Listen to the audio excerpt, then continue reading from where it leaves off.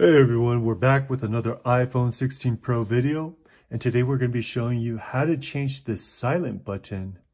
It used to look like this on the older phones, had that little red and you could turn it off or on. Well, now it's a button and it can be actually changed for several different options. But in this video, I'm going to be showing you, if you're a music lover, how to change this button into Shazam.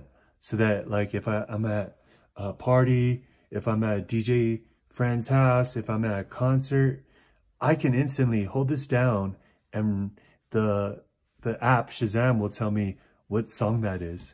So it's really handy if you're if you're always around music, you're into music, you're watching a movie, you can get into that. So how we're going to do it is we're going to go to settings, then underneath general, you'll see action button. Go to action button. And as you can see, it's the default is silent, right? So then if I hold it down now, it changes to silent. If I hold it down again, it allows a ring. So now scroll to the right.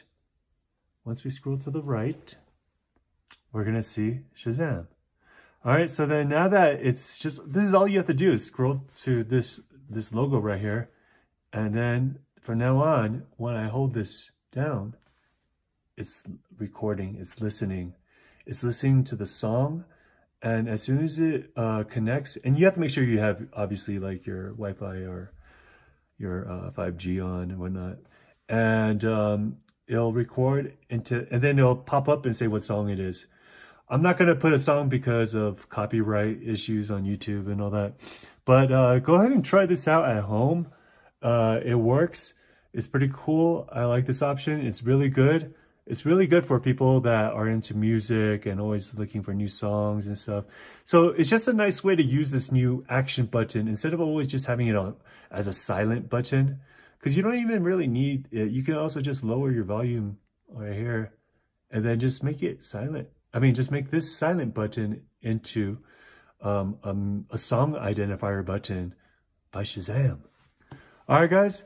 So check this out, try it out at home, and let me know what you think. I appreciate it. Likes and comments are always cool. This is the way, and see you next time. Bye-bye.